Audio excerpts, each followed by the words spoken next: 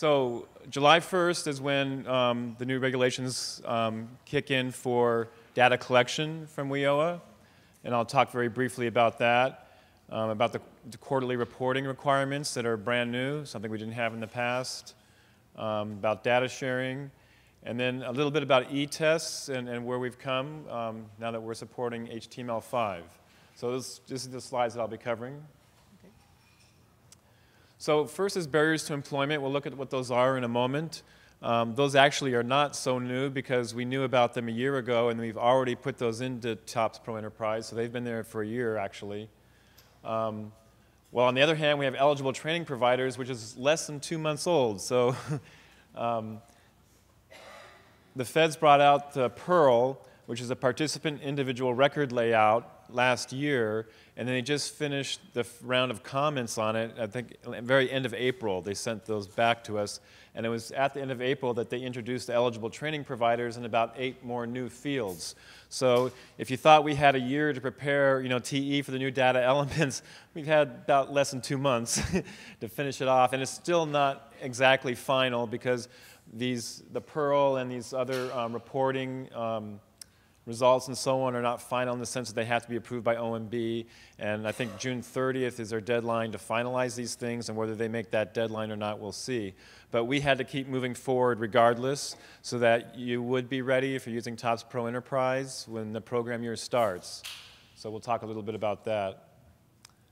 And not yet published are the NRS table revisions. We assume there's going to be some revisions. We don't know for sure, and they haven't been published, so let's wait and see. So this is what I was talking about that we've already had in TOPS Pro Enterprise for a year, and the goal here that the feds are wanting is to see if we're really serving those who are most in need.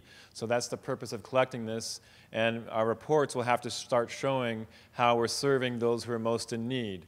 So we didn't used to have cultural barriers. Some of these we did have. We had disabled and disabled homemaker, but we didn't necessarily have low income and long-term unemployed and migrant farm workers. So there's a new mixture that we're collecting, and what's also going to be new is that we're going to report on each of these, which is something we didn't do in the past.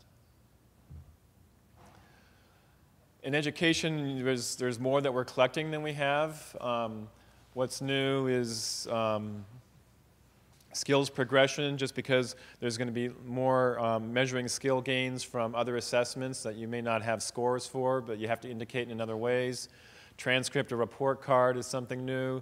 Transitions is new. This is obviously one of the themes of WIOA. There's a lot more gradation in skills and licensure and certifications and so on. So the educational results field has grown quite a bit. Work hasn't changed a lot. Increased wages is something that's new. I think maybe entered apprenticeship is something new. But otherwise, this is pretty similar to what we've seen in the past for work results.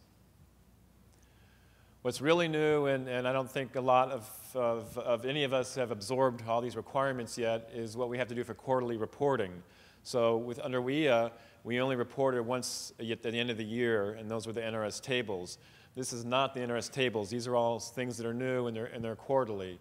So it's a rather long list. It gets into employment rate and median earnings and credential attainment rate and so on. So we're gearing up for this, but this is also something that's still being clarified as it comes to us from the feds.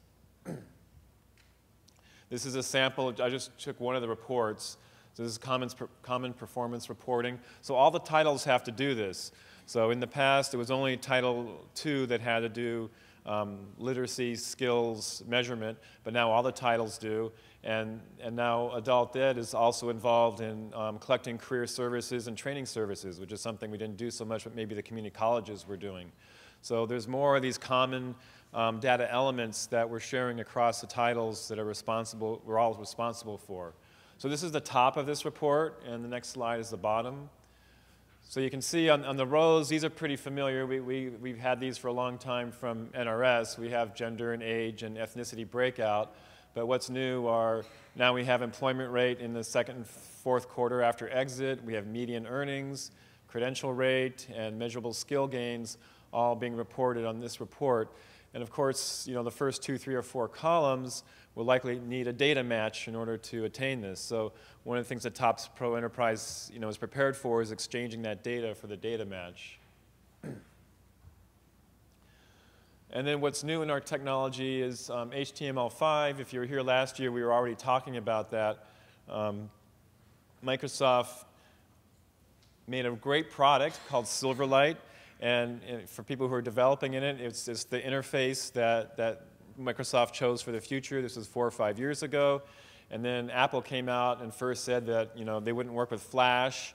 And then Apple came on board to the new World Wide Web Consortium protocol, which was HTML5, and it was just an amazing event in that Apple and Microsoft and Google and all the big tech companies agreed that really we should have a common protocol on the web, and it should be HTML5. So that was a really hard thing for all of us who had Microsoft products already developed. And Silverlight is a plugin. That was the one downside, is that it was a plug into the browser. And the other thing that customers are asking for these days is, and your IT people at your schools are telling us too, is you don't want to be responsible for hosting, for keeping the data locally, for having to do installations across your district and all those sorts of things. Just run your software in the browser. And so that's what we're learning to do, and where we are already doing.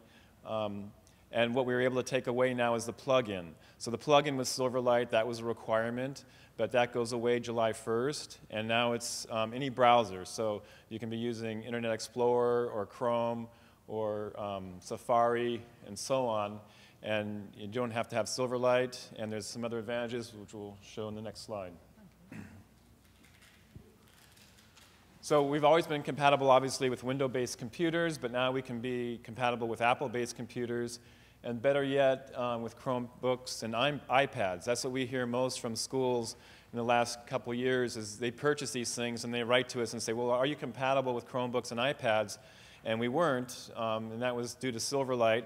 But now that we've converted to HTML5, we have this ability now. So we're already piloting in Chromebook, and we'll be piloting an iPad in July. And that gives us the ability to also move into tablets, and these are also working on touchscreens. So there's a lot of exciting things that we can do now with HTML5 compatibility. This is a little bit hard to see. Sorry about that. I need some more grid lines here. But this is a page from eTest. We made a number of changes in eTest when we went to HTML5, and one of them is to give you more flexibility in the data you collect. So you can use eTest not only for administering your tests online, but you can also collect demographic and program information so that you're not having to do it on answer sheets, so you're not having to manually enter. Why not have the students do it if they're capable, if they're at a high enough level that they can do that? And what we've done that's new is let you decide exactly which fields you want to collect. So if you want to collect zip code, Washington, D.C. has ward, birth date. Now we've added email address, cell phone. All these things can be specified, and you can move it over and say, this is what I want to collect. But we want to go a bit further, and that's something we'll be working on this summer, which is having a data collection tool that students can access. So you have this one option already, which is to use eTest to collect data in a group setting, usually when you administer a test. But why not let students, put some of the registration information directly into TE? And they wouldn't be accessing TE. What it would be is a web page. Just imagine a blank web page, and then you decide some particular fields that you want there. You want to collect their gender and their date of birth and their highest diploma, for example. Then why not let them log in, on their own phone or in one of the computers in your school, whichever you decide, and that would help you with your data collection. So that's the kind of things that we're hearing about, and we'd like a little more feedback. If you're interested in that, especially talk to me or write me an email. I think my contact information is in the program, or if not in the program, it's in the slides. How does TOPS Pro help local and state administrators? We report all the WIA Title II performance indicators, obviously. We have data edit checks to ensure that the Pearl is accurate and complete. I talked about the Pearl. That was a document that the feds put out to tell us, which data elements have to be able to exchange across all the titles, 1, 2, 3, and 4. So in the past, you were only worried about what goes in NRS tables. Now you also need to think about data that you're sharing with your partners through co-enrollment. And so we have data edit checks to tell you that it's complete and it's accurate. You'll need to track transition to post-secondary education and work.